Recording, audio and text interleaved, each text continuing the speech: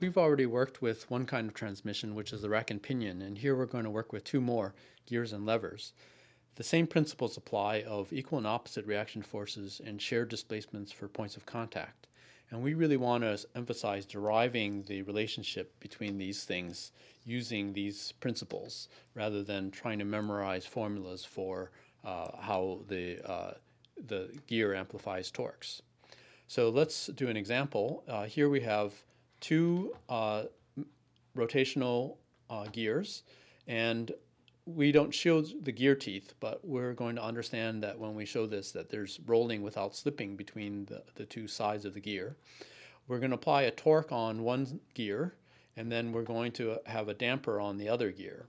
And I want to emphasize that on the first one, omega 1, there's no inertia shown, and so if it's not shown, you can just assume it's going to be 0, whereas for the lower gear, we do have an inertia J.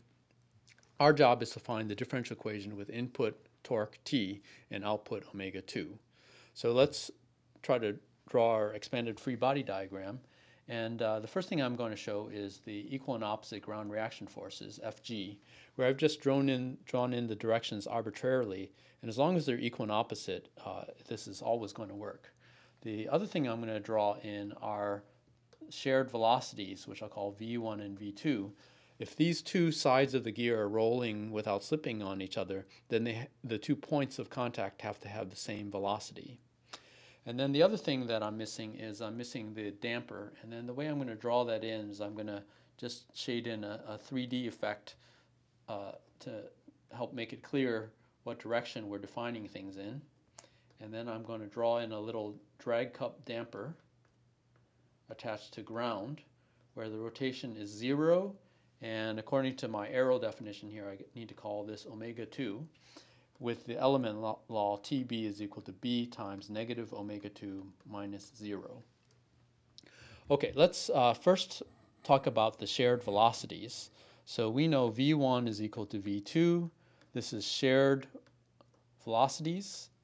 And V1 is just going to be equal to omega 1 times R1, whereas V2 is negative omega 2 times R2. So immediately we have one relationship that allows us to understand how omega 1 and omega 2 are related to each other. The next step is we want to sum the torques on omega 1. Here we have 0 inertia times omega 1 dot is equal to the sum of the torques, capital T, plus Fg times R1. So this tells us that Fg is equal to negative T divided by R1. That's another equation that we use to understand our gear relationship. Finally, let's sum the torques on omega 2, where we have an inertia J times omega 2 dot is equal to the sum of torques, which is Fg times R2, the moment of the gear reaction force, plus Tb, which is the torque that comes from our rotational damper. If we substitute in, Tb is just negative B omega 2, and collect terms, we get J omega 2 dot plus B omega 2 is equal to Fg times R2, but Fg we know from above, so we get negative R1 over R2 times capital T. So that gives us the differential equation with omega 2 as output and capital T as input. We can also examine a lever. In this case, what we have is a lever with moment arms D1 and D2 and two forces that are applied, F1 and F2. And the velocities of the two ends of the lever are actually not equal.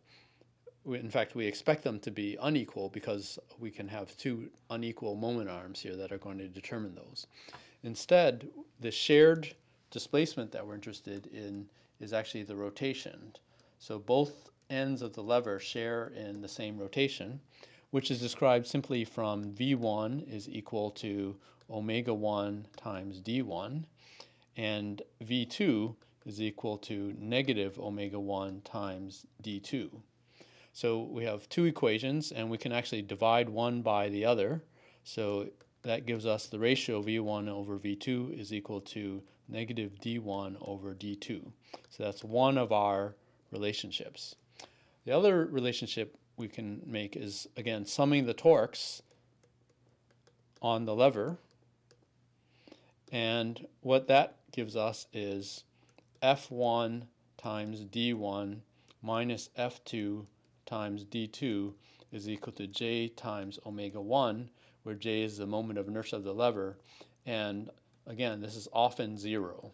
We'll tell you when it's not 0, and otherwise you can just assume that the lever has 0 mass. The key to the way we're deriving these relationships is based on two principles: equal and opposite forces and shared displacements. And I think that's a better way to go about this than to try to memorize formulas for levers, because it's hard to remember what the sign convention is in that formula. So when we just think about the forces and the shared displacements, it doesn't matter what the definition of the signs is. As long as we follow the principles, things will work out fine. Another way you can think about these relationships is that the total power into a lever should be equal to 0. It has no way of dissipating any energy. So we would have the power going in of F1 times V1 and F2 times V2. Both of these simultaneously go in, and then that has to equal 0 for if it's massless. If it's not massless, then actually this power also goes into increasing the kinetic energy of the lever.